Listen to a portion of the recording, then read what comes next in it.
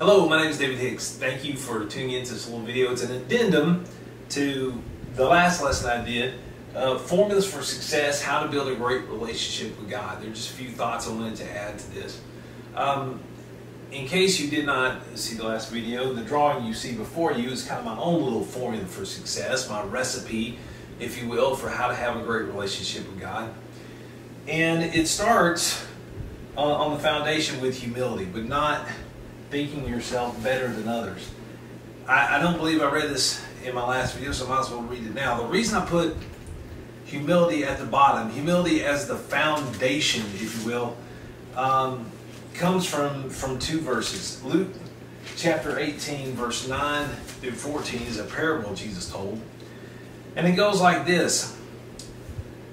To some who were confident of their own righteousness and looked down on everybody else, Jesus told this parable. So he's aiming at those who are confident in their own righteousness and look down on others. Jesus told this parable.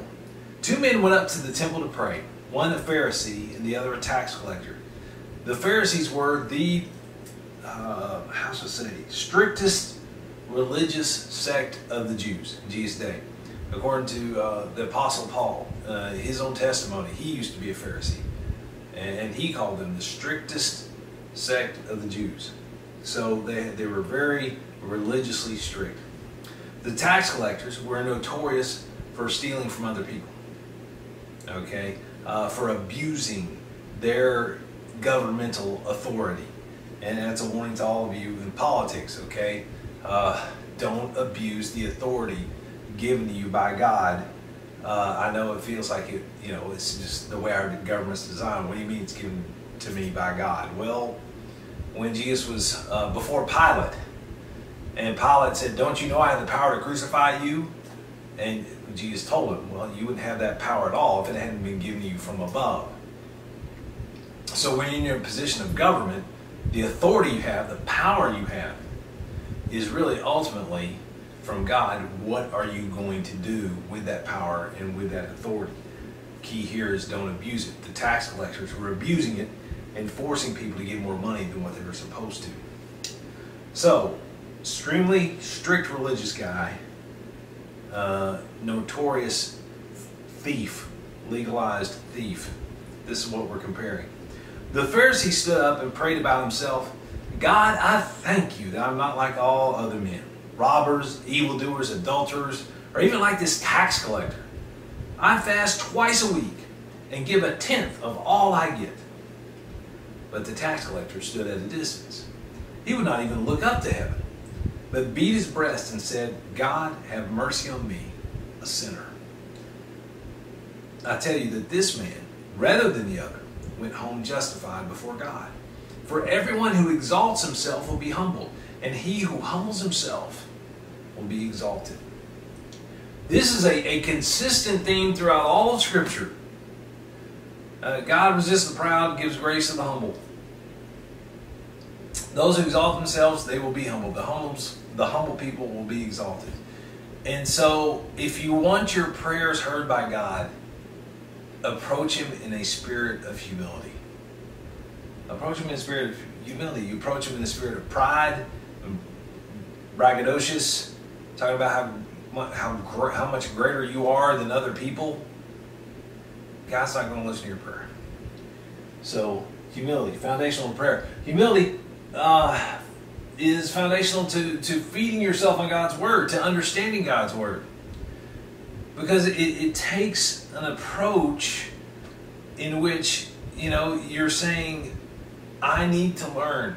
There are things I don't understand. There are things I have wrong. I believe wrong.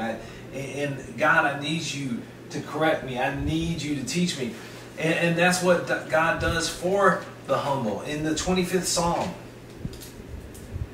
verse 9, which, hey, to start this video, to my own credit, I had marked. And then I went to Luke and I lost my place. All right, Psalm 25, verse 9. He, that is the Lord, guides the humble in what is right and teaches them His way. So when you're humble before God, He will guide you into what is right. He will teach you His way. And so humility is foundational in prayer. It's foundational to learning about God, learning about Jesus, learning their ways, and understanding them. So, in my little formula for success here, start with humility. Be humble in your own eyes. Don't be greater than others in your own eyes. Let me put it that way. And then it takes regular prayer. It takes regularly feeding yourself on God's Word.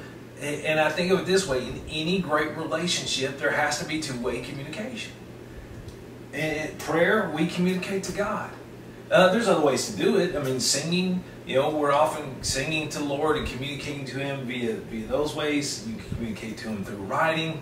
There are a lot of ways to communicate to God. And there are a lot of ways that God communicates to us, not just through His reading His Word, okay, through the testimony and witness of others, the words of others, through other things that people have written, drawn, sang, done, that are spiritually helpful, will help you grow closer to God.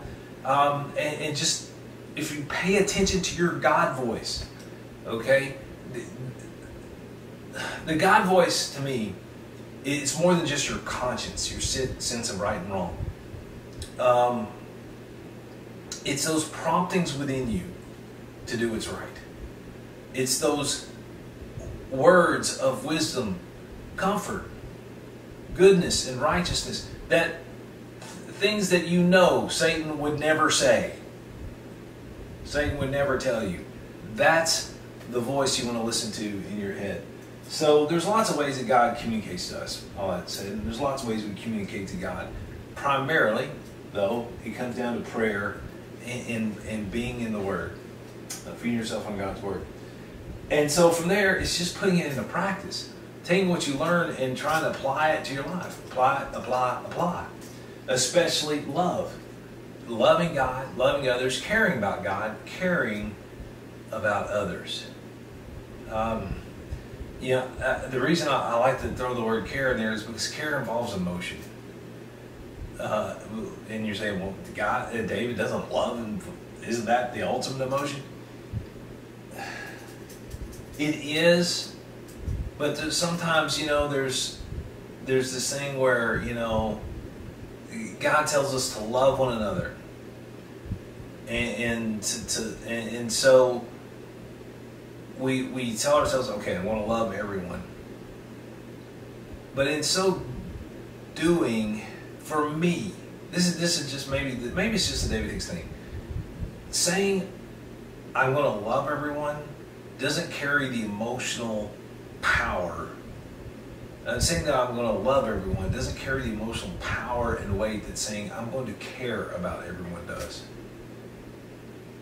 So, at least in this context, to me, care is a better word for it. But yes, bottom line is, put it into practice, the things you learn, especially love. Now, the thing I really wanted to add, that I didn't talk about last week, is these are like, these three are here like Jenga blocks. If you ever played Jenga, you're building, you're taking these blocks and you have this little tower, and if you pull out one, you're in danger of causing the whole tower to fall. Well, obviously, if you pull out humility from your life, it's all falling down. You pull out prayer, you're in danger, okay? This thing's going to start to tilt maybe and eventually fall over. Your relationship with God is going to get weaker when you cease talking to Him. You pull out feeding on God's Word, and even humility is in danger, because being in God's Word regularly reminds you to be humility. These kind of feed on one another, are foundational to one another, but I can only draw it one way. But yes, when Moses told the Israelites, when you get to the point you're going to want a king like everybody else, that king is supposed to write a copy of this law and read it every day of his life. And one of the things that reading God's law every day of his life would help him do was to help him not think himself to be better or greater than his brothers and sisters. I mean, you're the king. Who else is more tempted to be prideful than a king? But by staying in God's word, he'd stay humble. So if you pull out any of these, it's going to fall apart. And if you're not putting it into practice, well, what's the point of doing all this? Now, hopefully all of this will lead to putting it into practice, okay? But just all that to say, think of these like jingle blocks, you know? You don't want any of these to be out of your life. Last thing I'll say about this is that, of course, Satan understands these principles. So Satan will attack all of them, all of these blocks, okay? One way or another. Whenever you have success in following God, that's when he hits you with the pride temptation. He knows keeping you from prayer is a good thing to stop you from praying. So he'll come up with excuses as to why you should pray. He'll keep you busy. He'll keep you tired. He'll keep you preoccupied. He'll do whatever he needs to do to try and convince you not to pray. He'll tell you God's not listening to your prayers. Now, are there certain circumstances in which God doesn't listen? Yeah, there is. When we approach him in pride, we talked about that.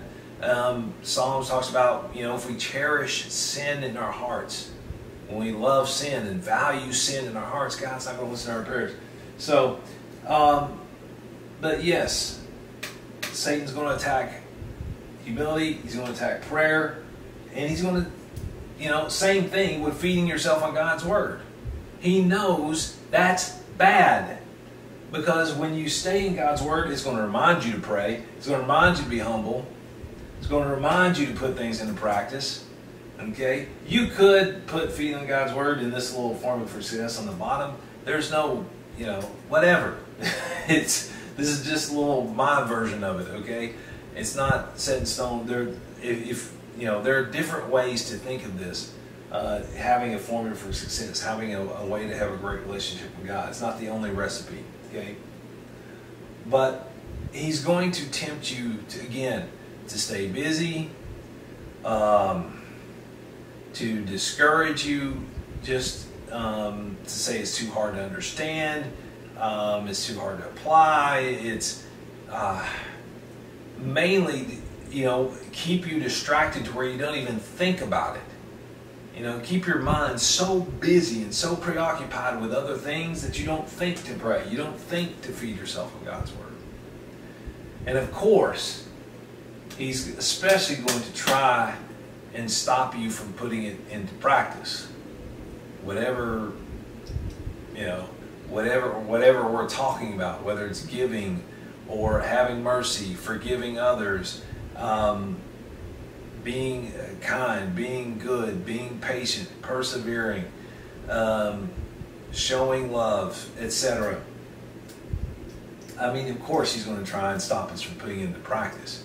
But when we have these three as foundations, it's very, very difficult for him to stop us from obeying. Okay, so those are just some last thoughts I wanted to throw out there. Hope that's helpful. Whatever you do, I encourage you to ask yourself, okay, how am I going to approach my life? How am I going to approach my relationship with God? What am I going to? What in my heart do I really want to do? In our last video, we talked about Daniel. He set his heart to understand and to humble himself before God.